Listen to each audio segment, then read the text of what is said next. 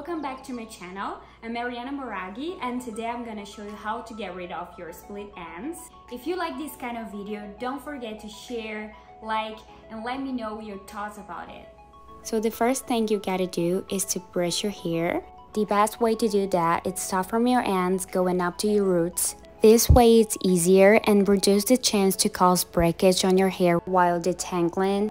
So the second step is to get your hair separated in two sections.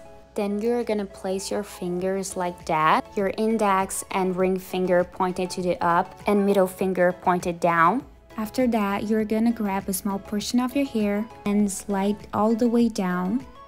This way, you're gonna clearly see your split ends, so all you gotta do is to carefully cut it off.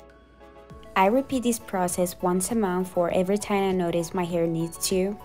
When I'm all done, I apply some drops of repair oil on my mid-ends.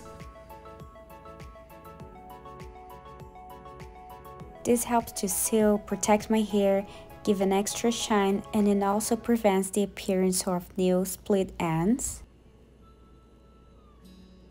So that was all for today. If you're gonna try it, don't forget to let me know if that actually worked it out for you. And I hope to see you in the next video.